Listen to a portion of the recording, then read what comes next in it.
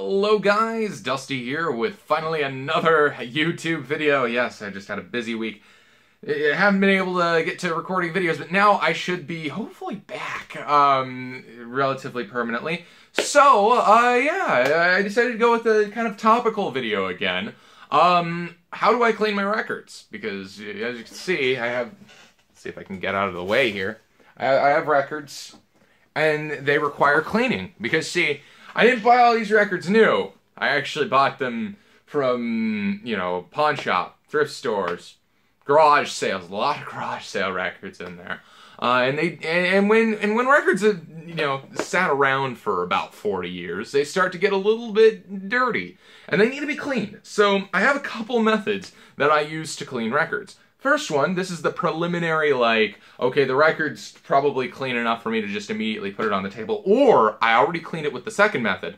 So, I actually clean my records every time I play them with this. This is, a generic-y kind of, I don't know, it's a cleaning puck, basically. You put a record on, let's see if I can demonstrate this. I think I have a record out right here, yep, doors. So you take the record out of the sleeve. Careful, careful, careful. Don't want to damage its contents. And then you throw this on the turntable, like so. Yeah.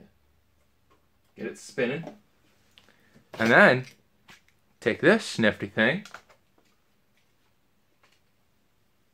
You do that. Get rid of it. Wipe off all the dirt. And then you start playing. It's that simple. If my amplifier was on, sound would be coming out right now, but it isn't, so there's not.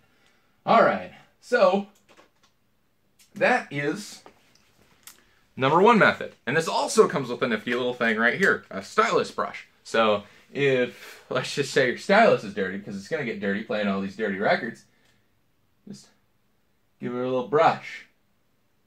And it's clean now. Woohoo! Yay. Yeah, I usually do that also every time I play a record because it's just quick and easy and simple. Though I don't think it matters to do as much as, cleaning your records that frequently.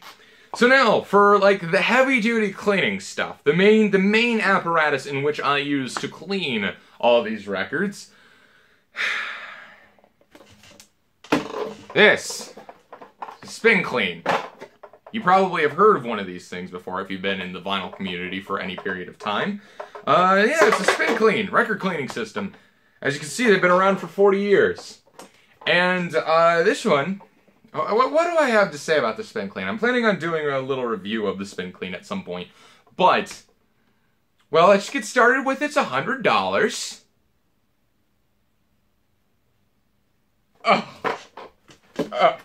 I'm sorry. Think I've eaten too many greasy things lately. That or I just said something crazy like this thing is $100. Oh, okay, I'm back. Okay, it's $100. But I actually managed to get this for 50% off. So it was only $50 for a piece of plastic. Yay.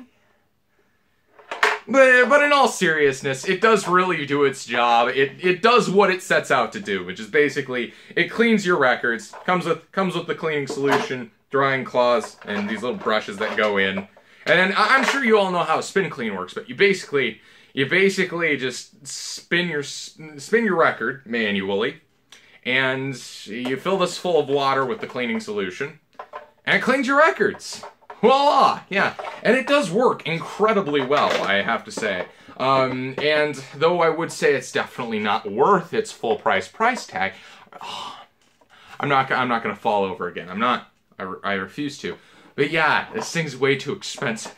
But yeah, I hope you enjoyed this short video on how I record my records. Another topic that might come in the future: how I record my records. Granted, I don't do that very often. Only for, records that I can't get on Google Play or something like that. But if you want to see that, by all means, let me know in the comments. But let me know in the comments also how you guys clean your records, because I'm always open to suggestion. And I'm sure everybody who's contemplating spending $100 on this hunk of plastic might be, you know, considering different options.